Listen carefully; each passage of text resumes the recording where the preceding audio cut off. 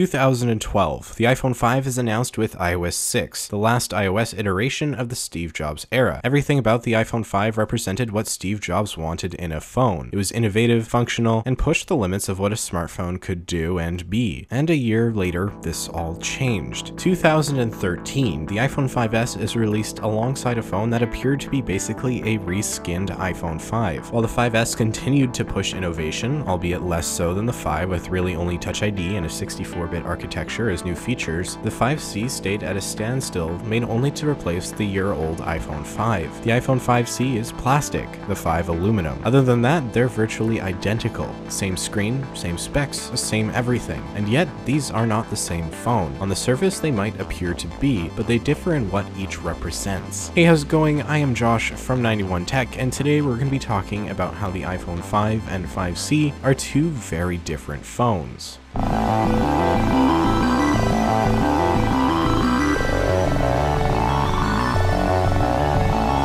The iPhone 5 and 5C are interesting because despite only a year apart in release, they both symbolize two completely different market strategies for Apple. The iPhone 5 at release was the perfect upgrade the iPhone lineup needed. It gave a slightly larger size without being too big and fixed the issues people had with the 4 and 4S. While the glass back on the 4 looked brilliant and was really ahead of its time, it was just that, ahead of its time. Because it really served no practical purpose with wireless charging not being a thing yet, Apple got rid of it in favor of the durability that aluminum brought. It was super common to see a cracked iPhone 4 or 4S. Seriously, they were everywhere. And so Apple worked to fix that with the 5, and they did. The iPhone 5 is a design so good that it's still being used today with the iPhone SE. The iPhone 5 continued to push the limits of weight and size, being the thinnest iPhone ever at the time as well as the lightest, and it's still the lightest today. The iPhone 4 kind of felt like a brick in comparison, and in 2012 it was hard to imagine a more compact device. The iPhone 5 also really boosted things in the spec department, bringing the still